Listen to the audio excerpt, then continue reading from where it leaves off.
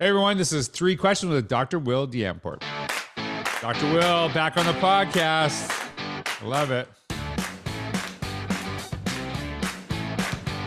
So I had Dr. Will on the podcast a while ago. I remember we actually talked about like a lot of financial literacy stuff, and it was like really, really helpful. And I think, something really educators could benefit. So if you can, check out the podcast that we did earlier. I lived in Canada at the time, so I don't know. Like I'm wearing shorts today and it's February, so this is good here to be in Florida. But Dr. Will is from Mississippi. And Dr. Will has a brand new book called The Edupreneur, Your Blueprint to Jumpstart and Scale Your Education Business. So Dr. Will, thanks for being on the podcast. Great to see you again, my friend. I before we get into anything, I'm going to ask you three questions, but a little pre-question, I guess.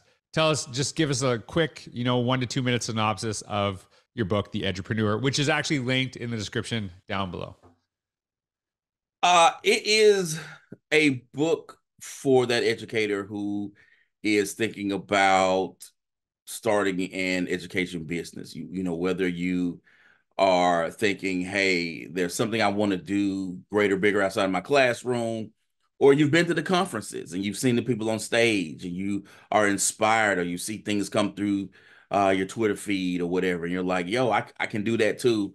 This book is going to give you that 411 on how do you go from idea to actually creating the business, and all that goes into creating the business, and how do you scale your business or get traction if you've already had one, but you're not seeing the progress you want to see.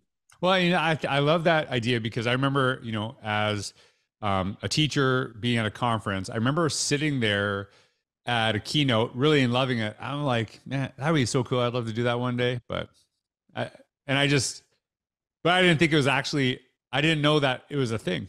It was weird because it was like people did that, but I didn't, I never saw myself doing that. And then I connected. Now, can I just clarify? Are you still working in a school district as well? I am. So you're not trying to like get everyone to leave education. That's not what you're doing, right? It's just like no. And they could. I'm not. Yeah, but I'm not even advocating. Not one time is it mentioned in the book you should leave your job. So you could though, right? Like it's funny because people say, like I really focus on learning. I like in my work, I don't tell anyone how to teach. I don't think that's my place. I really kind of focus on learning, share my ideas, but I always defer to the people that I'm speaking to. Is like, you're the experts. I'm just sharing ideas with you, but you actually know your people. But there, I think there's different benefits of, because I get to see things that other people don't see, like how school districts work. I take some of that experience back. So I don't think you're saying like you need to leave or, hey, it's bad if you do. I think it's just like whatever works for each person. Is that fair to say? Yeah. All right. I love it. Okay. So here are my three questions for you. And so the very first one is, so first of all, like, why did you write this book? Like when you're like, hey, like, why is this book so important for people in the realm of education right now? Because there are a lot of books out there that are business books written by folks who work in business, but they do not come from our background. They don't have our experiences in schools. They don't have our experiences in the work that we do. And so I wanted to write a book that spoke to us. Because there are things in this book that I think are relevant to those of us who are, we're in the field, we're working in the schools, and this is something to where you will learn what you need to learn in business, and it'll make sense to you, right? So it's not business speak that you're trying to decipher or synthesize, or how do I make this fit into my world? Yeah. This book introduces business into our world in the language that we speak. Yeah. And that kind of doing this for, I've been kind of on my own for years, involved with the field of education. And the interesting thing, and I don't think people appreciate this as much as we let on, is that every organization outside of education is trying to figure out how to learn better, which is like, do you know who could do a good job with that? Teachers. The teachers are probably going to help you with that. So a lot of times I think that we always kind of look to businesses and take those ideas and try to like recreate them, revise them for education. And, and I think, business and education are two different things. But I do see the value in really kind of helping people understand some of the business aspects of this and what that actually looks like, and being thoughtful of how you kind of put yourself out there and share. So I think this is a great idea. Now, I did ask you this question before, because I know I've dealt with this. I've mentored a lot of people who are working this phase, and there's kind of sometimes they have like a foot in schools, and they also are, dabbling on this, whether it's speaking at conferences, having their own business, all this other stuff. And there's a lot of a lot of districts that think this is no, you can't do that. You have to be like 100%.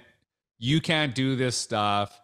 And it's, a kind of an old school mentality. Now I have thoughts on this too, but like when you're looking at this, one of the questions, like, is a principal going to walk into a teacher reading this and say, what are you doing? Don't read that book. Like, we don't want you leaving. But like, I think there's power in teaching these skills that could actually translate into what people are currently doing in their classrooms. And this is my belief. If it takes away from your school, if you're not as good a teacher, I don't think principals, if you're a principal and you're out of school all the time speaking and you're not with the school, like if you're a superintendent and you're always gone, and I don't think that's good, but I know there's there's opportunities there too, how could this actually improve learning in schools? Like, how do you see that as being beneficial? Unleashes the individual power that each of us has. And what I mean by that is it is easy to get into a school district, get into a field and become part of groupthink. And, and you're like, this is how things have always been done. I'm just doing this. I'm going with the flow. I'm not here to rock the boat, or not even think that it can be done any differently, any better. Mm-hmm. And when you become an edupreneur and you are sharing your ideas to a bigger audience, and you are, you're tapping into your creativity, you're risk taking, you're thinking about solutions, that fuels you, that changes your mindset, right? And with that change in mindset comes a new way of thinking, a new way of doing, where you are not limited or constrained by that group thing. You're not inside that box. You're not beholden to old ideas and old ways of doing, but you're really thinking about, how can I do this differently? How can I do this better? And so when you have that mindset, you can then bring that back into your classroom and figure out different ways. How do I engage my kids differently? How do I take these tools and use these in different ways to reimagine what I'm doing in my classroom? If you're leading teachers, how can I tap into their strengths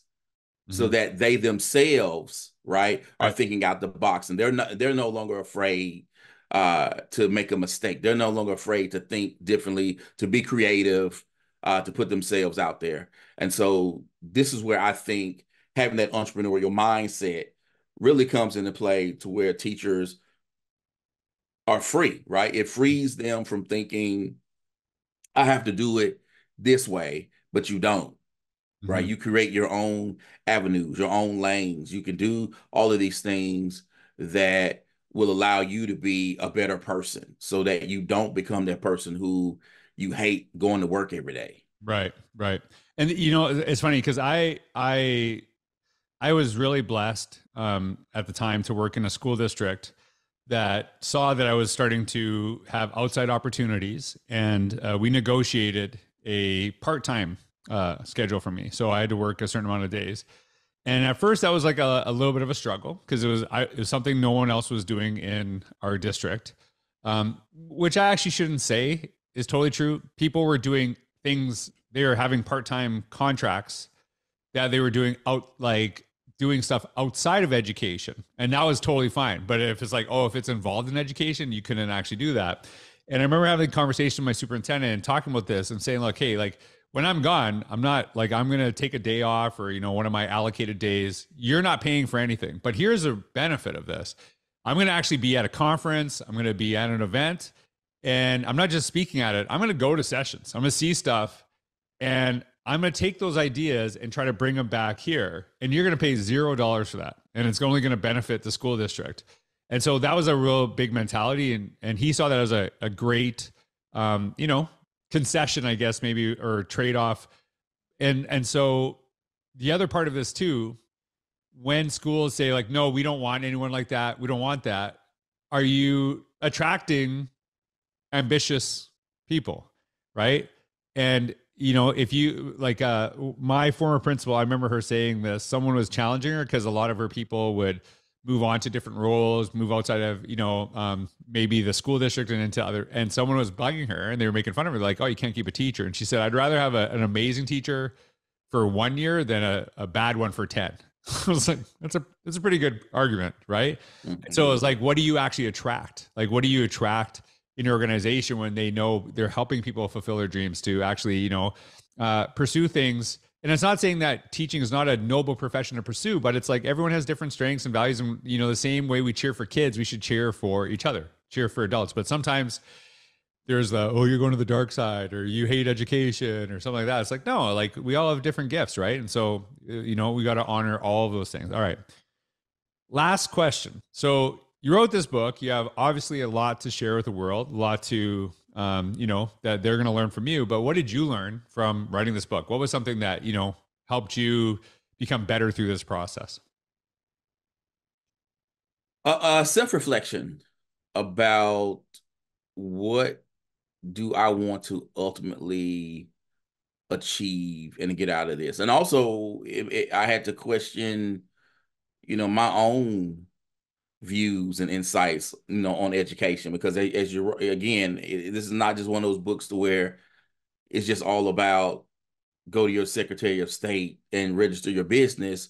But I do talk about niching down and coming up with a signature offer and branding. And those things are about you looking at who you are and what you bring to the table. What do you have to share with the world? And part of that, including other people's voices in the book, I had to, I wrote about my own self, my own journey about, I didn't start out to work in education.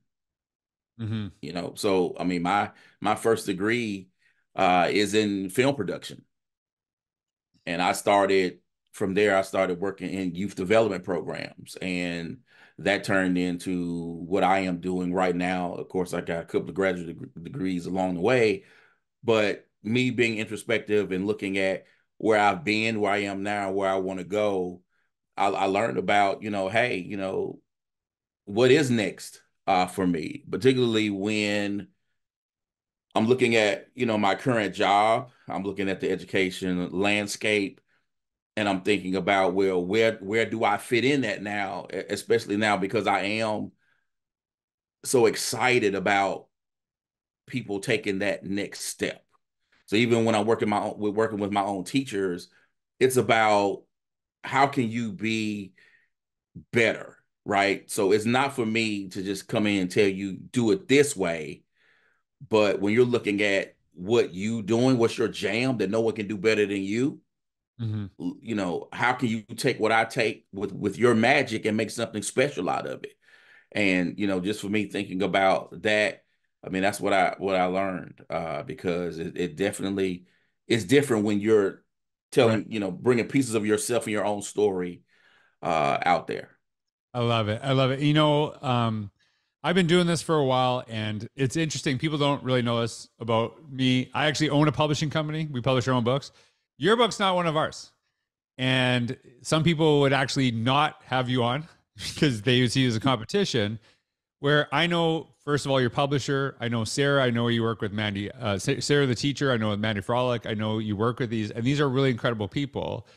And I always see this as that my focus has never been on crushing competition. It's about how do we actually uplift others? How do we actually uplift others? Because I think there's a space for everyone to create opportunities. So that's something that I'm really passionate about. I'm glad to support, a collaborative company like EduMatch, yourself, because I know you're doing really great work. And I know so many people are going to benefit from this.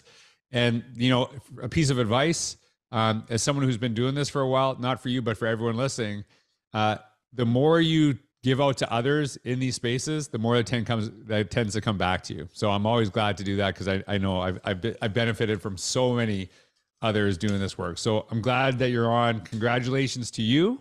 Congratulations to EduMatch for snagging you and getting you to write this book. So everyone, check out Edupreneur. It is in the link below. It is now available. Dr. Will, appreciate you, man. Thanks for taking the time. All right. Thank you. I appreciate it. All right. Have a wonderful day, everyone.